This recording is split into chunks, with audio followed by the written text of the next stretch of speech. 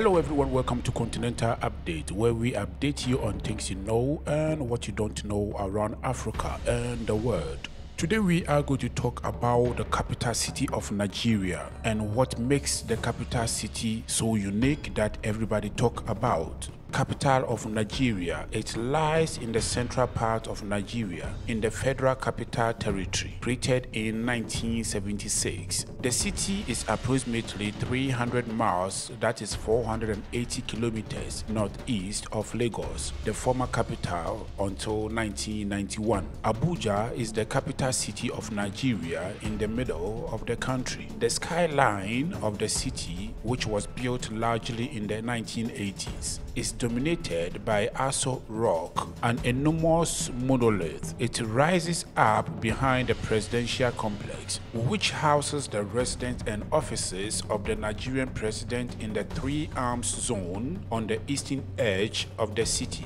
Nearby are the National Assembly and the Supreme Court of Nigeria. Abuja was in the earlier 20th century in the name of the nearby town now called Suleja. The indigenous inhabitants of Abuja are the Gwandara Banji, having the minority population in the region. Other groups in the area include the Basa, Gade, Dibo, Ebura, Nupe, and Koro people. Abuja is known for being one of the few purpose-built capital cities in Africa, as well as being one of the wealthiest cities in Africa. Abuja is Nigeria's administrative and political capital. It is also a key capital on the African continent due to Nigeria's geopolitical influence in regional affairs. The Gwandara-speaking people in Abuja are mostly found in Abuja Municipal Area Council and Buari Area Council. Some of their villages, settlements are Wuse, Asokoro, now relocated to Sabon Wuse, Aso in Niger and other neighboring states. Others are Kashi, Kurudu, Nyanya, Indu, Gwagwa, and many more. In light of the ethnic and religious divisions of Nigeria, plans had been devised since Nigeria's independence to have its capital in a place deemed neutral to all major ethnic parties and also in close proximity to all the regions of Nigeria. The location was eventually designated in the center of the country in the early 1970s as it signified a neutrality and national unity.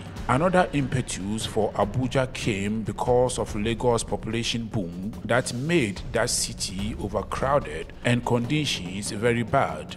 As Lagos was already undergoing rapid economic development, the Nigerian regime felt the need to expand the economy towards the inner part of the country and hence decided to move its capital from Lagos to Abuja. The logic used was similar to the way Brazil planned its capital, Brasilia. The federal military government of Nigeria proposed on the 4th February 1976, which initiated the removal of the federal capital from Lagos to Abuja. The initial work for Abuja's planning and implementation were carried out by the military government of Generals Murtala and Olusegun Obasanjo. However, the foundation of Abuja was under the administration of Shehu Shagari in 1979. Construction started in 1979, but due to economic and political instability, the initial stages of the city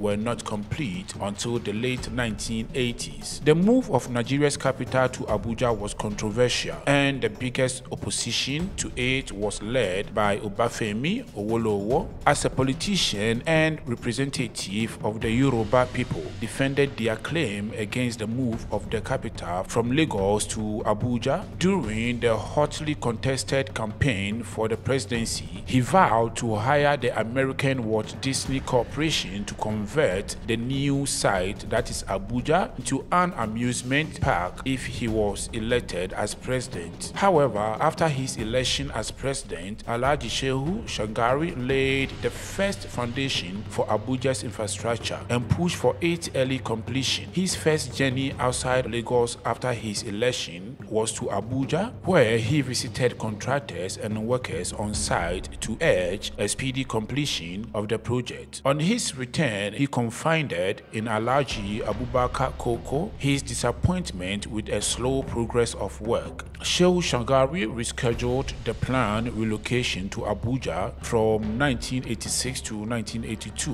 which later proved difficult. The International Planning Association (IPA) was commissioned in June 1977 by the Federal Capital Development Authority (FCDA) to produce the Abuja Master Plan and its regional grid. According to the terms of reference, the master planning process was to include a review of relevant data, selection of a capital city site, preparation of regional and city plans, and the accompanying design and development standards manual. The IPA did not exist prior to the Nigerian government's engagement for an internationally reputable firm to design the master plan for the capital city. The IPA was formed by a consortium of 3 American firms which won the worldwide competitive bidding. The firms were Planning Research Corporation (PLC), Wallace McHugh, Robert and Todd, and Aki Systems. After winning the bid and completing the project, the firms were disbanded. The final report was submitted to the Pioneer Executive Secretary of FCDA, Alhaji Abubakar Koko, on 15 February 1979. In the preface to the master plan, the following declaration was made by IPA, International Planning Authority.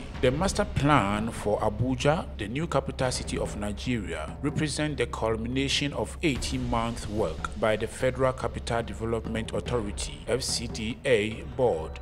The plan itself represents a milestone in the process of building the new capital city. It is a necessary element in the monumental effort up to undertaken by the Nigerian people. The master plan for Abuja defined the general structure and major design elements of the city that are now visible to the people of Nigeria. More detailed design of the central areas of the capital, particularly its monumental core, was accomplished by Japanese architect Kenzo with his team of city planners at Kenzo and Artec Company. Most countries relocated their embassies to Abuja, and many maintained their former embassies as consulates in Lagos, the commercial capital of Nigeria. Abuja is the headquarters of the Economic Community of West Africa States (ECOWAS) and the regional headquarters of OPEC. Abuja and the FCT have experienced huge population growth. It has been reported that some areas around Abuja have been growing at 20% to 30%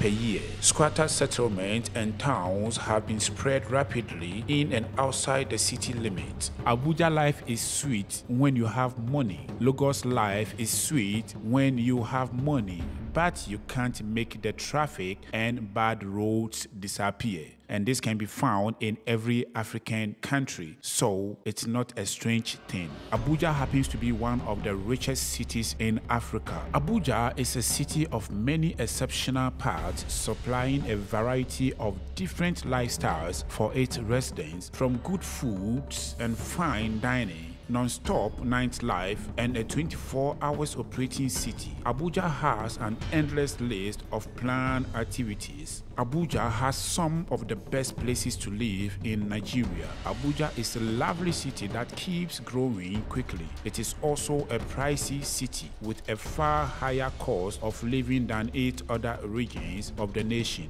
But a lot of people find the high living cost of the city worthwhile, so they enjoy living in Abuja. Abuja capital city emerged the cleanest city in Nigeria for 2022 with 79%, followed by Uyo with 63%. Abuja stands out for its well-planned infrastructure and robust security measures. The city boasts modern amenities including good road networks, reliable power supply, and access to quality healthcare and education. Good food can be found everywhere in Abuja. What makes Abuja to be selected as the capital city of Nigeria is known for being one of the few purpose-built cities in Africa, as well as being one of the wealthiest cities in Africa. Abuja is Nigeria's administrative and political capital. It is also a key capital on the African continent due to Nigeria's geopolitical influence in the region of Africa affairs. If you don't know, now you know. Kindly subscribe to support the channel. Thank you for watching.